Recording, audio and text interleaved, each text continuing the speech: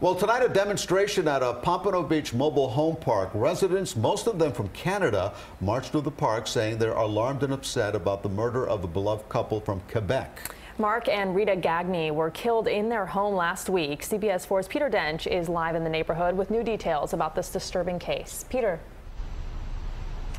Well, Rhoda Bay, we can tell you that reporters from Canada are hearing that the couple was discovered in their pajamas and they were beaten to death. Sadly, the couple had recently lost a 52-year-old daughter to cancer. Residents here are very upset. Concerned about that? What concerns you the most about this, not knowing? Well, concern, safety. Romeo Cormier and more than 150 residents of Gulfview Estates Mobile Home Park march in sadness through their community. Most are from Canada. They are troubled by the murders of 80-year-old Mark Gagné and his wife, 78-year-old Rita 14 Gagné. What are your concerns here? The safety of the community. How safe are we? And it happened a couple of streets down. Vicki Campbell is president of the Homeowners Association. Could happen anywhere. Murder's murder wherever it happens. It just happened in our community, and we're very sad about it. The Gagnés were from the small village, Saint-Côme-Linière, in Quebec province, not far from Maine, and where residents say they are shocked.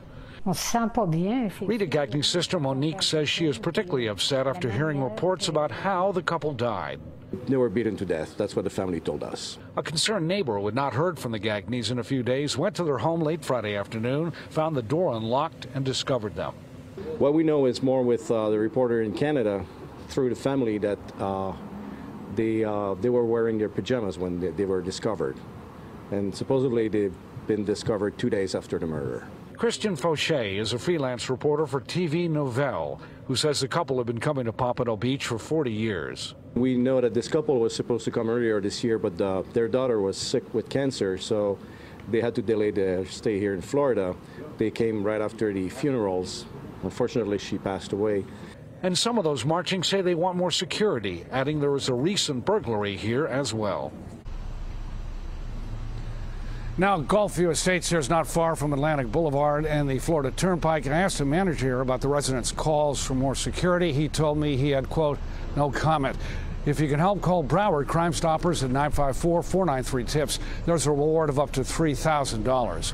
We're live in Pompano Beach. Peter Dench, CBS 4 News.